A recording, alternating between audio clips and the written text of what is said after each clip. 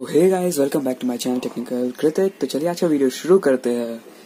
तो जैसा कि वीडियो कंटेंट पढ़ ही लिया कि इज इट वर्थ बाइंग ये so is it worth buying for cinematics. तो चलिए आज इस पहले इसे निकाल के देख लेते हैं क्या क्या आता है, कैसा होता है ये, और फिर इसे कंप्लीट टेस्टिंग करेंगे और फिर मैं आपको बताऊंगा is it worth buying it और नॉट।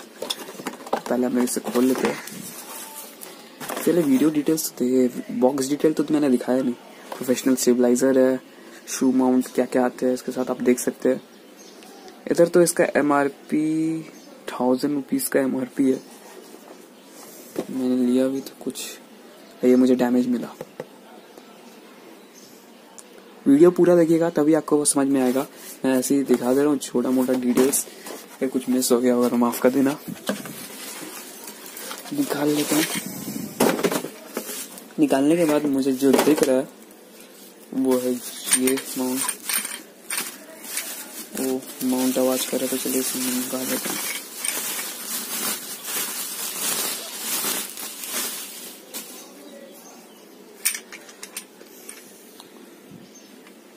सो ये बेसिकली हाई क्वालिटी का प्लास्टिक, जहां तक मुझे दिख रहा है ये बेसिकली काफी हाई क्वालिटी का प्लास्टिक यूज किया गया है इसमें। और इधर पूरा रबर की प्लेटिंग की गई है, पूरा रबर प्लेटिंग इधर यूज हुआ है इधर। और जैसे कि हम देख सकते हैं इधर एक माउंट है जो आप ट्राइपॉड भी लगा सकते हैं, मिनी पॉड कुछ भी लगा सकते हैं इधर। और ऊपर भी आप एक ट्राइपॉड या कोई फोन का कुछ भी कैमरा लगा सकते हैं, एक्सेसरीज। और इधर एक और चीज इंटरेस्टिंग चीज हमें मिलती है जो है लाइटिंग के लिए। लाइट्स के लिए कुछ भी आप LED लाइट्स का कुछ भी लगा सकते हैं इधर। और हैंडल पूरा स्पंज का हैंडल आपको प्रोवाइड किया गया है। काफी ड्यूरेबल भी लग रहा है मुझे। और नीचे जैसा कि आप लोग देखें तो नीचे आप लोगों को ये पैड दी गई है for grip and all everything. Wait what, मुझे इधर का एक स्क्रू मिसिंग दिख रहा है, ये टूटा हुआ है नहीं पता, बाकी सब स्क्रूज इधर है प्रोवाइडेड। नीचे का एक स्क्रू मिसिंग दिख रहा है।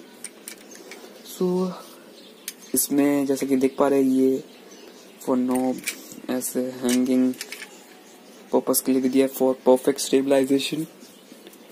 और इधर भी एक बेसिकली काफी नॉइस के लिए। तो चलिए पहले इसमें हम अपना डिवाइस सेटअप कर लेते। मेरे पास तो अभी कोई कैमरा नहीं है फिलहाल, तो मैं इसे मोबाइल होल्डर ही लगा के आपको कुछ शॉट्स दिखाऊंगा और मैं बताऊंगा कि ये वर्थ है कि नहीं, इसे लेना चाहिए कि नहीं लेना चाहिए। वीडियो पूरा देखना। और वीडियो पे अभी जब तक मैं ये सेटअप कर रहा हूँ तक एक लाइक तो प्लीज कर देना, एक लाइक और एक सब्सक्राइब। तो मैं सेटअप करने के बाद इसमें आता हूँ।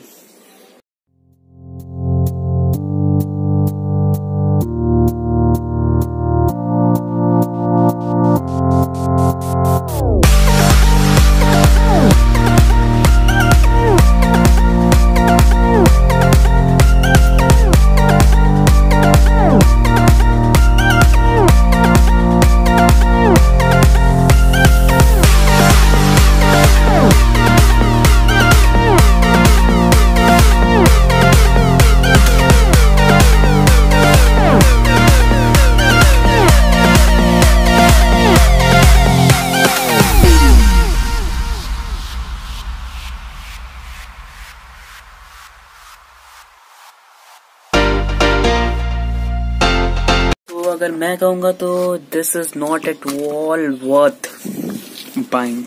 अगर आप इसे खरीदते हैं तो आपको एक अच्छा खासा एक्सपीरियंस होना चाहिए सिनेमैटिक्स में, स्टेबलाइजेशन में, और आपका कैमरा में एक इमेज स्टेबलाइजेशन होना चाहिए।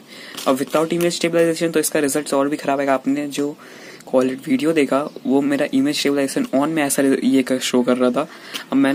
अब मैं सोचा मैं क्या इमेज स्टेबलाइजेशन ऑफ करके बनाऊं, तो ऐसा रिजल्ट जब इमेज स्टेबलाइजेशन ऑन करके दे रहा तो आप सोच सकते हैं कि ये कुछ वर्थ नहीं है उतना। ये सिर्फ छोटा मोटा आप होल्ड करने के लिए इसे यूज कर सकते हैं ये ऐसा।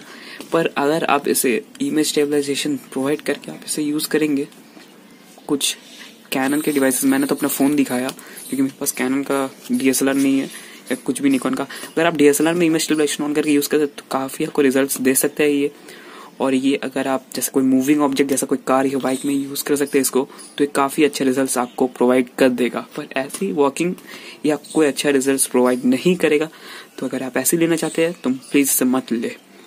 वीडियो अगर अच्छा लगा तो प्लीज इसे लाइक कर देना, शेयर कर देना और सब्सक्राइब कर देना। अगर इसको खरीदना चाहते हो तो इसका लिंक नीचे मिल जाएगा।